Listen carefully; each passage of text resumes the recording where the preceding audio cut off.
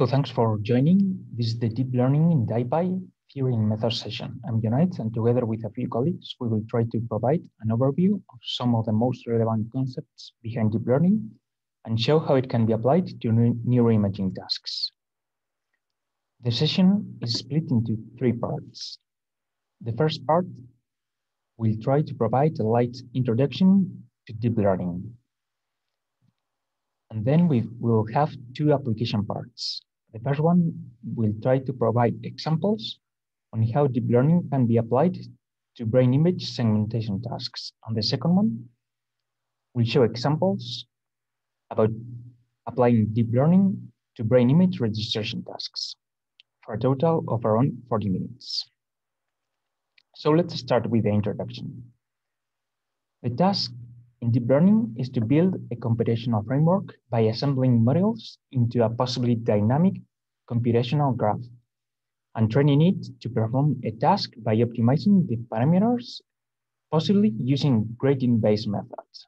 Deep learning has allowed to recalibrate the machine learning models, where the way to build the system was by handcrafting a feature structure that basically constructed an appropriate representation of the raw input so that it could be digested by a learning algorithm. Deep learning has allowed to replace this by a cascade of modules, all of which are trainable end-to-end by using an optimization strategy. We can feed the system with raw inputs, and by appropriately designing the cascade of modules, these modules do not just learn to achieve the end goal, but also learn to produce appropriate internal representations and features to achieve it. So finding underlying patterns in the data and minimizing assumptions. And this can be used in a variety of learning paradigms, whether it is learning from annotated data that is using supervised method, or non-annotated data that is using unsupervised methods, a combination of both, or other paradigms. So rather than hard-coding a set of rules or models for a process, deep learning is a data-driven approach. So we collect a data set of images or other type of data and their corresponding labels. Then we use a deep learning approach to train a network, that is to learn a function or its parameters on a given task. And then we evaluate the network or model on new images or new data. So deep learning is a subfield of machine learning.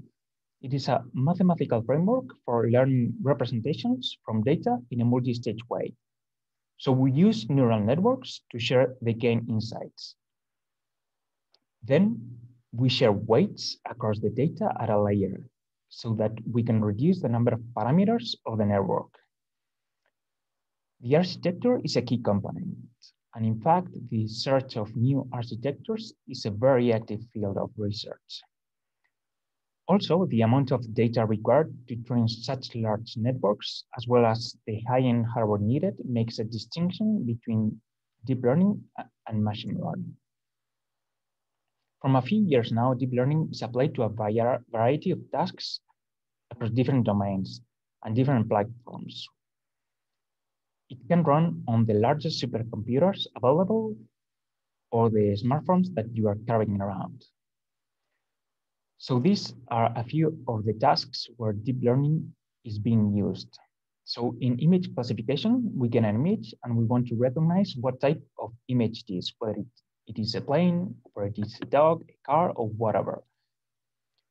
In object detection, we will want to detect the objects that are contained in an image and hopefully be able to localize them within it.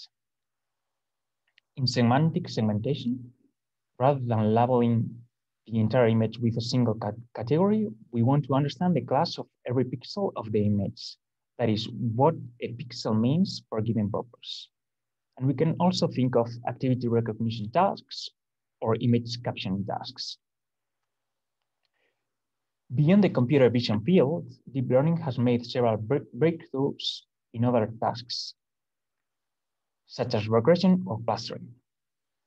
Deep learning methods also excel in a variety of other domains, such as those related to verbal and written communication, in tasks such as text or speech recognition or synthesis or automatic translation. More recently, Deep learning has been applied to other research fields related to life sciences, such as genome or proteome science. So which are the basic units of a deep learning model or network? Well, first, we've got the input. It can have multiple raw data types concatenated. Then we've got the basic units called neurons, which are grouped into layers. Then we've got the weights, which weigh the importance of the inputs to a given neuron. They encode the relationships between parts. Then we've got the activation functions. And finally, we've got the outputs. The layer is an abstraction of a collection of inputs that allow to use vectorized implementations, which allow to train a network in a very fast way. The concept or neuron is one that is less and less present as the complexity of the networks increase or architectures evolve. Nevertheless, large efforts are being put into investigating whether parallels between neural networks and brains can have a theoretical background. Layers can be essentially of two main types. We've got the convolutional layers, which apply a filter to an input to create a feature map that summarizes the features present in the input data. The values of these filters are what is learned during the training process. We may have recurrent networks, which have a recurrent connection or loop on what is called a hidden state. Recurrent networks share parameters across different time steps, which ensures that sequential information in the input data is captured. So far for the feature extraction layers. But we also have feature selection layers, that is the pooling layers. These pooling layers make the representation smaller and more manageable and operate over each activation map independently. We may have max pooling layers. Here, the values within the receptive field of the kernel are maxed out.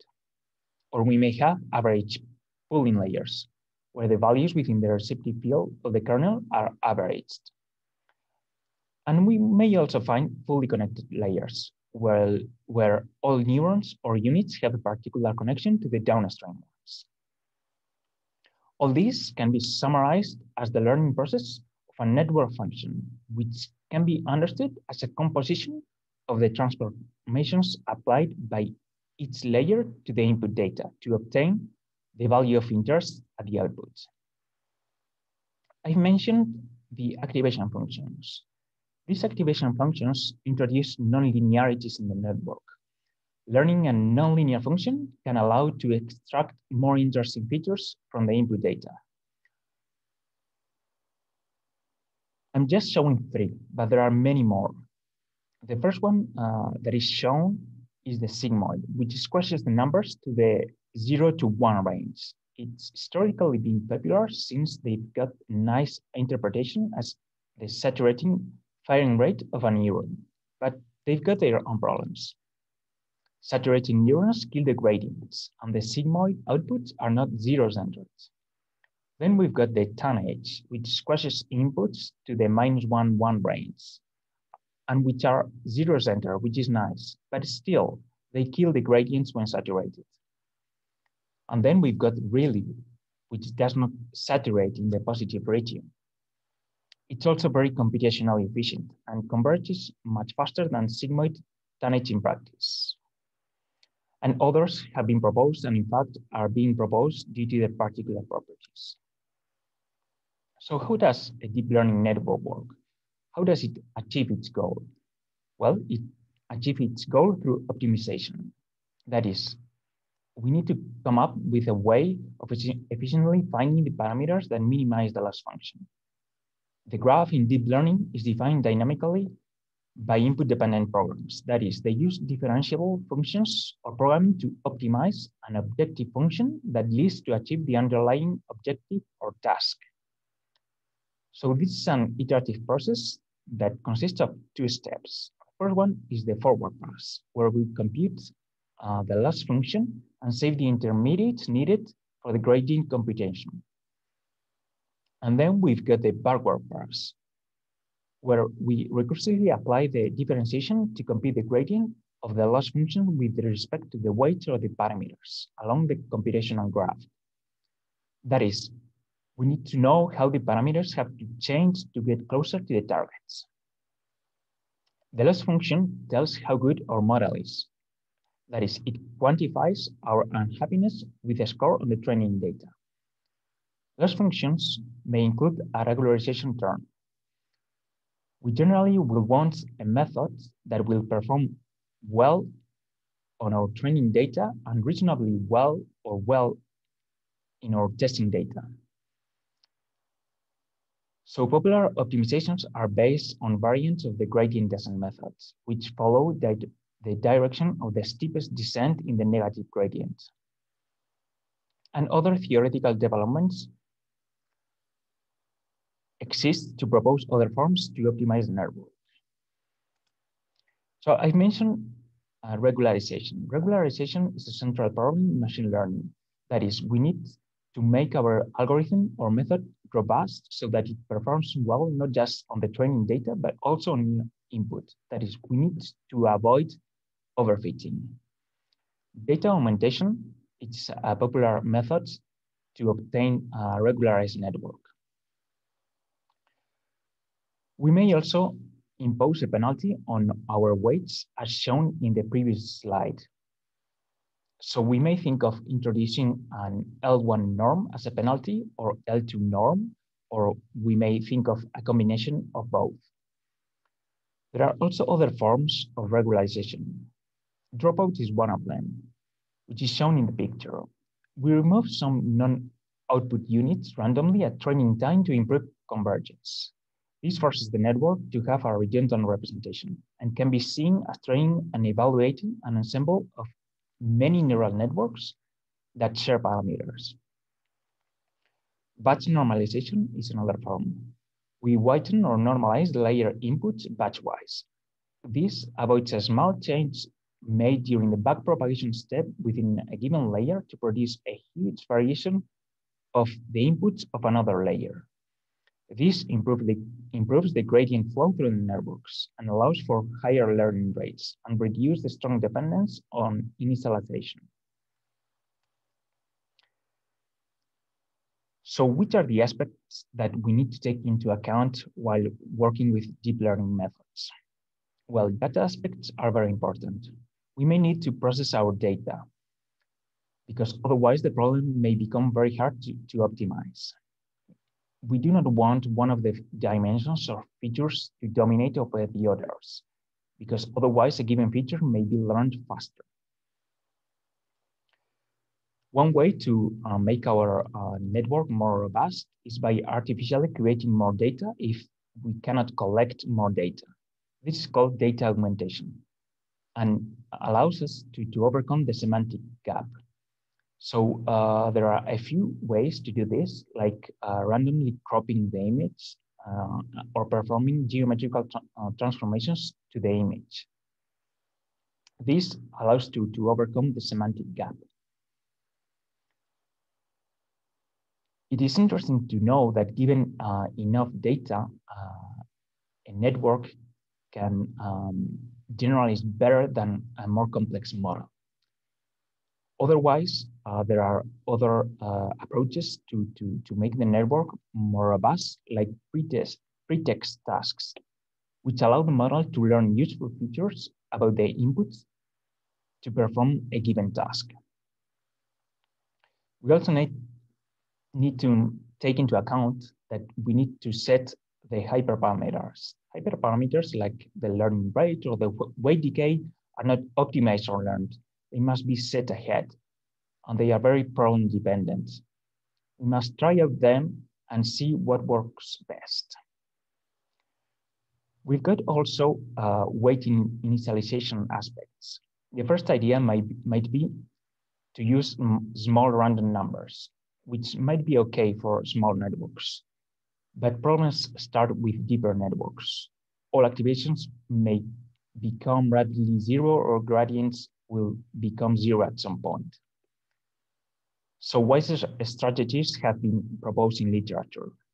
And finally, we need to take into account hardware aspects. To perform deep learning tasks at reasonable speed or time scale, we use GPUs, which were not intended for data science, but for video gaming when they were conceived. But some smart people realized that the parallel computing power they offered allowed to perform the millions of operations deep learning architectures require very efficiently. So let's move on to the next part about deep learning-based segmentation tasks.